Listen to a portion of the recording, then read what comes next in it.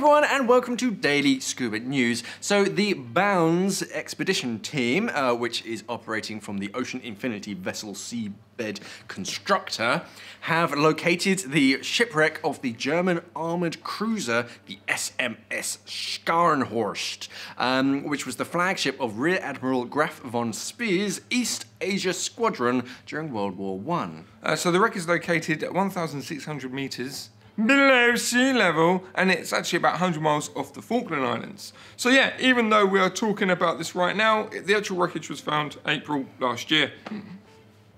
Yeah. But yeah, anyway, it was actually held back from public knowledge until it was premiered in a feature-length documentary called Lost Ships, The Hunt for the Kaiser Super Fleet.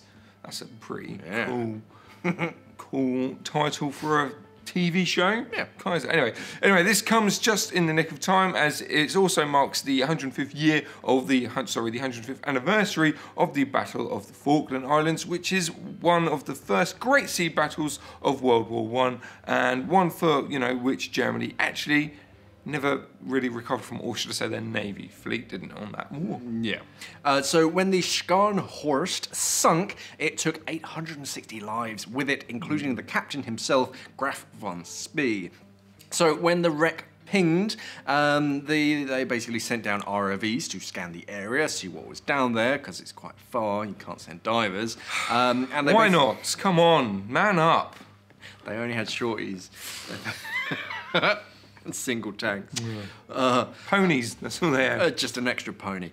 So they sent out ROVs to take pictures and video of the wreckage, pardon me, to try and see sort of what it was. The wreck itself was in fairly poor conditions, unfortunately, so they had to refer back to old pictures of them and kind of compare what they managed to capture from the ROV to see if it actually matched. And after some time, they actually got a positive match, and they could say, yes, it's that.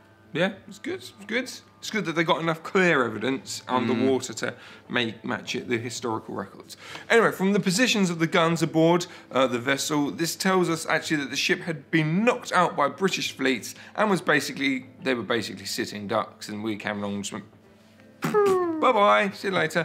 So yeah, it's cool that they managed to find this wreck, record it, and also get it featured on a TV show. So nice work, all involved. But what do you think about the story? Do you think now we know where the wreck lays, will others be back to record it, or should they leave it, because after all it actually is a war grave? Let's have a chat about it in the comments. Thanks for watching, and as always, stay classy, scuba divers. So the research program is said to be the very first of its kind to evaluate the genetic capacity of a natural marine population to adapt to environmental change. So it sounds like a lot of fun, and they spent 10 years doing it. As long as the grant money keeps coming in, why not? Yep. So anyway,